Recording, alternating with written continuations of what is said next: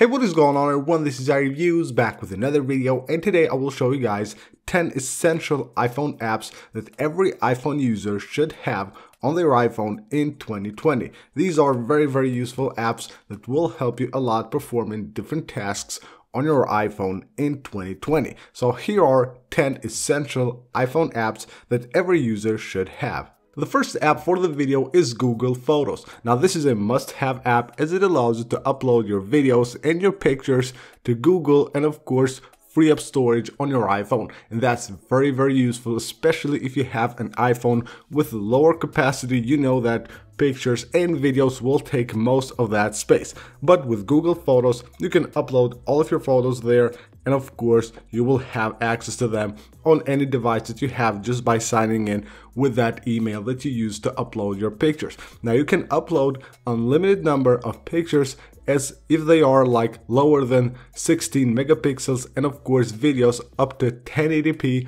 with unlimited storage, and that's really awesome. You can upload like a ton of pictures and have all of them right there in one place. Now this is the app right here. You can select pictures or you can go to one of them, just tap the upload button, it will upload that file. That's very easy to use. Of course the app has all the features for free. It is really awesome, and of course you also can go ahead and edit your pictures directly from here. From the app you will have a ton of tools in order to edit your pictures if you want to do that before uploading them to Google. The next app for the video is called Pocket, and this one allows you to save like different articles so that you can read them even if your device is not connected to the internet. So you see like a news or something that you want to read, an article that you want to read later, you want to have it saved so that you can read that even if you're like traveling, you don't have access to internet. You can do that with this app called Pocket. Now all you gotta do, so let's say we're here on Safari, we're on a web page and I want to save this, just tap the share button and go here and find the Pocket icon. If you don't see it, tap on more and you will see it right here. Here we have Pocket, and just like that, as you can see, it will be saved. Then what you can do is just go to the Pocket app even if your device is not connected to the internet, and you should see all the saved like articles right here on the list. And what you gotta do is just tap on it, then you can go ahead and read that even with your device being not connected to the internet. So any article that you want, you can save for later and then read that on this app called Pocket. Now when it comes to listening to podcasts, Overcast is a must-have app for your iPhone. It has a ton of features. Now of course we have like the podcast app from Apple, but this one has way more features. Now you will have like different features here. So if you go to podcast, you can choose if you want to just stream it or you want to download it, and of course if you go ahead and play it, you will have like different features here. So if you go, you can set like this, the speed of the listening. You want to make it just run faster, you can do that from here. And you will also have like different features that you probably won't notice, but this app will do automatically in the background. Like if you're listening to a podcast and there is a pause like on the podcast, it will skip that so you don't waste your time like waiting for the podcast to start or something. It will just go ahead and skip that. So many extra features that you won't find on the podcast app of Apple. Now when it comes to PDFs, the Acrobat app is a must-have one. It has a ton of features allowing you to edit, annotate, or even sign your PDF files. So you can see right here we'll have different locations, so you can have your PDFs that you have locally on the phone, you will have the documents on the cloud from the Dropbox, or if you tap on more locations here, you can choose any of the files that you have on your Files app. So if you go to PDF file, of course from here you will be able to go ahead and edit them. You can view them like this, or if you want to edit them, then you can go ahead and add different like pictures. You can go ahead and tap that button right there to add a comment, to fill something, or if you want to sign it. So if you tap right here, fill and sign, you will have the ability to just like add text if you want to right there. So you can see you can add any text you want on a PDF, or you can tap right there and you can go ahead and add your signature. So you can see here I have mine. So let's just tap on it, and you can of course go ahead and resize that, and you can just basically change the color or do anything you want, and of course place it anywhere you want on the PDF file. Otter is the next app for the video. This is a basically note-taking app or voice recorder, whatever you want to call it, but basically it allows you to take notes by recording your voice. So you say something, it records the voice, and then it will transcribe that into text. So let's just try it out. So tap this button right here to start. This is a test recording. And once you're done, you tap the stop button and you can see it's processing right now. And let's just wait for this to be done. So it should be in a few seconds here.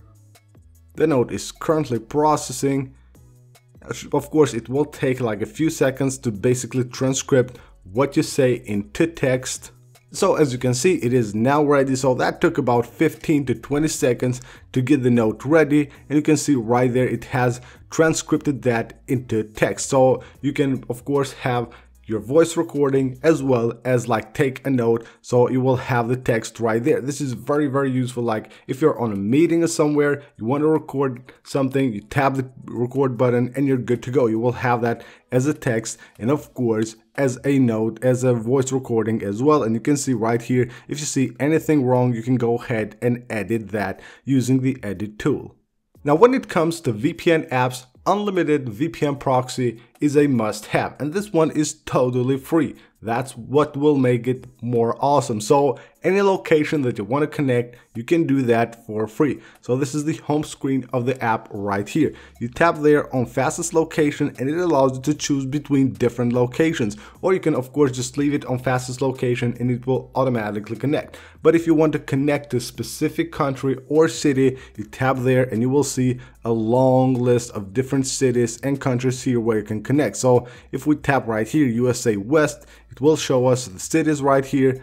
Tap on one of them and it will of course go ahead and connect to that city. So let's just tap right there, allow the VPN, and you can see right now it will connect. So as easy as that, you can connect to any country or city that you want totally for free.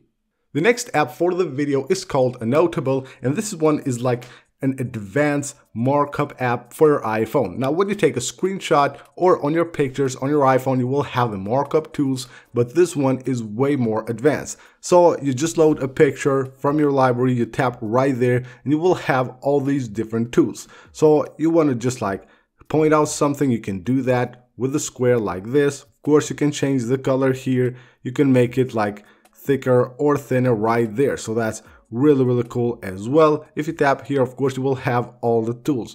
You want to hide something, you can do that with this one right here. So just tap right there and you will be able to like do different stuff here. So go ahead, place that like this, and as you can see, it will like add that pixelation right there if you want to hide something on a screenshot or on a picture. So you will have like different tools. Of course you can add text and all that, and here you can see it has like a few like tools that have a red dot. Those are paid features, but most of them are totally free. So these ones right here and that one are paid, the other ones you can use totally for free.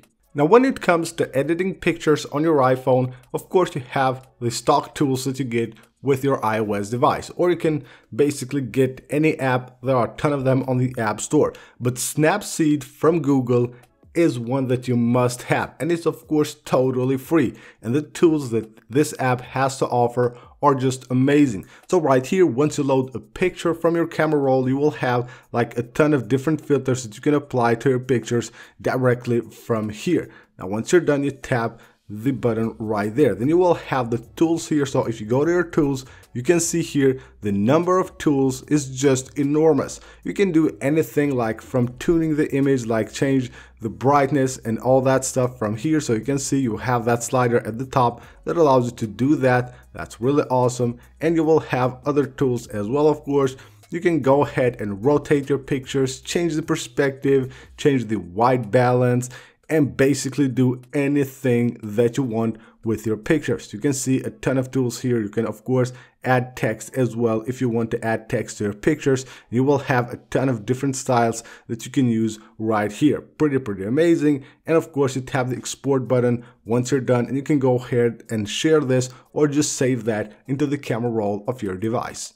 The next app for the video is called Drafts. Now this is a note-taking app with more features that you will get on the Notes app of iOS. So of course you can go ahead and take a lot of notes on this app, and you will have a bunch of tools. So right there you can see a text that I can add right there. I can go ahead and select that text, and I can turn it all of that into uppercase or lowercase or anything I want. So I will have all these different tools right here. You can see all that really awesome. Now if we go here, tap on that button, you will see a list of all your notes, and of course you will have the flagged ones right there. So if you flag a note, you will see that right there. So notes that you have more important, you can flag them and you will see them right there. That's really cool. So this is Drafts, an advanced note-taking app for your iOS device, a must-have app in 2020. Now when it comes to translating stuff, Google Translate is the best of them. It has a ton of features to offer. You can simply paste a text here to translate it, and of course tap right there to switch between different languages. You will have there a search bar to search for any language you want. Not just text, you can use your camera to basically scan any text you want and it will translate that for you, or you can just do handwriting, or you can even translate a conversation. So you tap right there, you choose 2 different languages right here, and of course it will basically go ahead and translate that into the other language. As you can see, it right here is doing this right now automatically as I'm talking. So that's really cool. So amazing having that feature. And of course you want to talk to someone, you can do that using Google Translate. Now if you go to settings right here, you can go ahead and go to offline translation, and you can download different languages so you can use translation even if your device is not connected to internet. Just tap the plus button and choose any language that you want, and then it will go ahead and download that language, so you will have it saved for offline translation. So that is it for this video, guys. These are 10 apps that are essential and every iPhone user should have them on their device in 2020. I hope you guys enjoyed the video. Go ahead and subscribe for more videos like this, and I will see you guys on the next one.